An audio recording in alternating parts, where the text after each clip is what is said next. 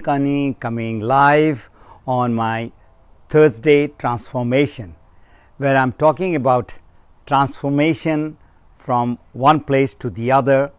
But today I'm going to talk about transformation from inertia to momentum. Probably you know me, but those who are seeing me for the first time, I'm founder of Map Your Freedom, where I talk about freedom from disease, financial freedom, and of course transformation too. So as far as today's topic is concerned, it is extremely important. Now if you look at the ball, and if I roll the ball on the floor, after some time it's gonna stop. Why is that so? Because that much of resistance is being faced by this ball. So that is the first law of Newton too, the law of inertia. The object remains at rest, or object keeps on going forward. Why it comes to a standstill is because of the fact that the resistance which the ball is facing. As far as our life is concerned, exactly the same way things comes to a standstill, comes to an inertia. And it is so unfortunate that in our life, in our business, in our work, things comes to a standstill, where there is a saturation, where there is a kind of a plateauing happening. In life, you need to move on, move forward, and that has to do with your inner self, the motivation.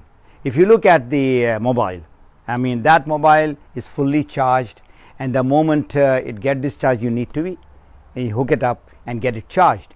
Similarly, in life, we need some sort of a motivation and some sort of a charging, and that charging only can get you that momentum.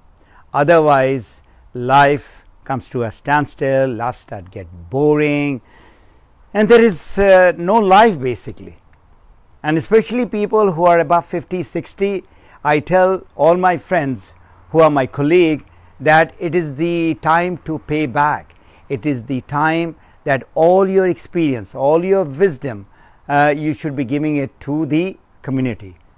And that is a kind of momentum. That is the go that people can have in their life if there is something to look forward to. So please come out of that inertia, come out of that standstill to keep on moving. That momentum has to be there in order to have that life in your life. So that's all for today's transformation Thursday. You have any comments, you would like to share your views about this transformation, about this momentum in life, please do write your comments in the comment, or get to me through private message. My next topic would be from normal office that we have been going from last so many years, hundreds of years. Now with this new normal, it's home office. So I'm going to talk about what is the advantage of a home office, how you can have your home office and still work from your home and get the same money or more. So from normal office, where you go to a certain location, to a home office, that's what transformation I'm going to talk next Thursday. Till I meet you on Transformation Thursday, take care of yourself and be safe and be healthy. Thank you.